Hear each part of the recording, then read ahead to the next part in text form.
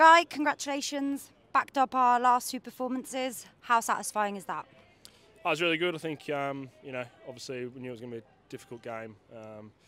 Bath are taking teams all the way and they're playing good, tricky style of rugby. So it was a good opportunity for us to come home and try and put another good performance together and we did a good job.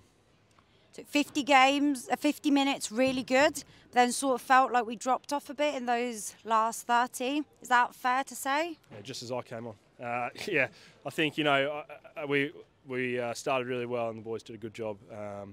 Played, some really heads-up rugby and took our opportunities. And then, as expected, it became a bit of a wrestle in the second half. And, if we didn't exit well and conceded some penalties as we did, of course, Bath are a good team and they're going to come back into it. So, obviously want to do a little bit better at the back end in the future. What does it say about this group, though, that you're coming out with a bonus point win performance, but you still feel like you've left something out there? Oh, I think it's always the case, isn't it? I think there's some good stuff in there that we're proud of and that we've worked on, but where we want to get to, we're going to have to keep improving.